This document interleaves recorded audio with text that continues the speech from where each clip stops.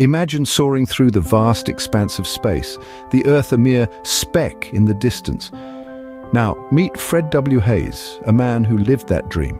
Born in the year of 1933, this American astronaut was a part of the Apollo 13 mission, a journey that's etched in the annals of space exploration. Despite the mission's unfortunate turn, Haise's grit and determination shone through. He and his crewmates worked tirelessly to navigate their way back to safety. Their story a testament to human resilience and ingenuity. After retiring from NASA, Haise didn't hang up his space boots. He went on to become a test pilot, pushing the boundaries of aviation. Fred Haise, a true space hero, forever etched in the stars.